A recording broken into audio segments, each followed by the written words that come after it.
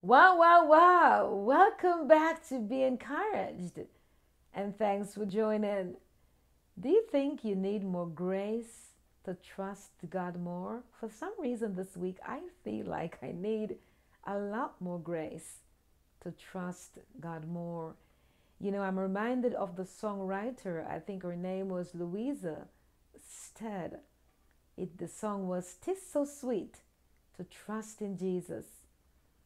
Just to take him at his word, just to rest upon his promise, just to know, thus saith the Lord. She said, Jesus, Jesus, how I trusted thee, how I prove thee o'er and o'er.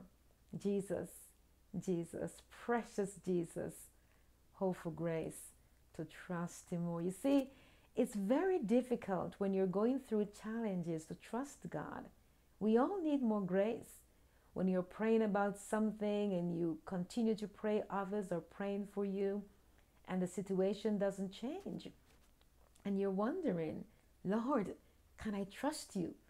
But today we're reminded in the song, Hope for Grace. All we need is just some more grace to continue trusting and believing in Him.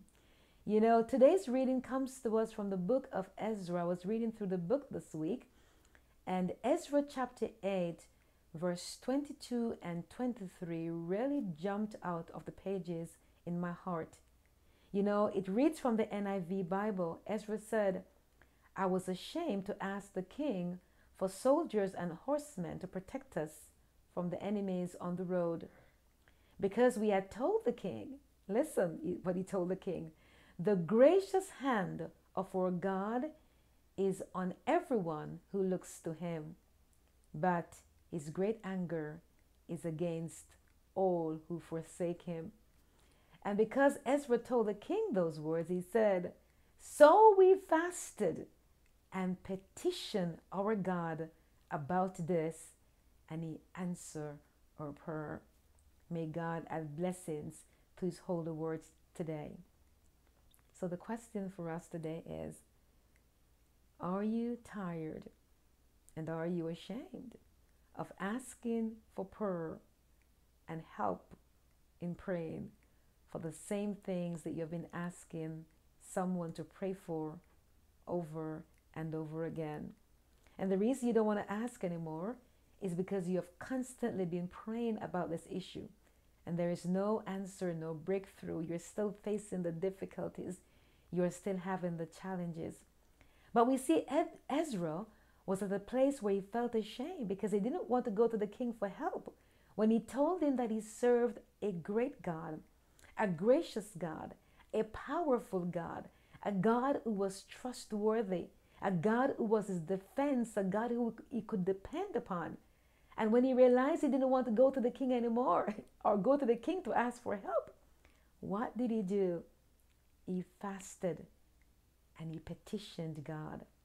My brothers and sisters, this week you may need to fast and petition your God about the challenges and that situation that you have been praying about for a long time. You see, petition means to appeal to authority.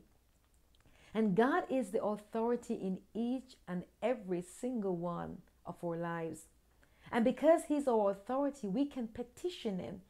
Petition is one level above praying. It's going and petitioning and saying, God, here am I again. I've been asking about this thing. I've been praying. Others have been praying for me. It might be a marital problem. It might be a problem with a son or a daughter. It might be a problem in the family, the extended family. It might be a problem on the job. It might be a problem in your own spiritual walk. It might be some secret sin that you're dealing with and you need just help, and you've asked for help and people have been praying, but you haven't seen that breakthrough. You haven't seen that change. But Ezra said they fasted and petitioned. So this week, my brothers and sisters, whatever it is that you have been praying about, don't give up. Remember, all you need is some more grace. And God is willing to provide more grace and more grace when we fast and we petition Him. He will provide us more grace. And not only that, when Ezra fasted and petitioned Him, He answered his prayer. And because He answered his prayer, we know that God will answer our prayer. So this week, fast and petition your God about that challenge. Fast and petition your God about that need. Fast and petition your God about that desire. Fast and petition your God, because His gracious hands will always, always help those who look to Him. So God bless you.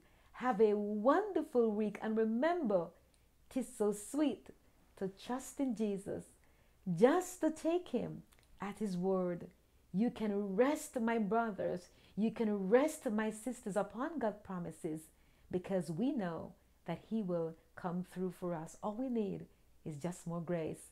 So God bless you as He gives you more grace this week to fast and petition Him about that issue, and He will definitely answer your prayers.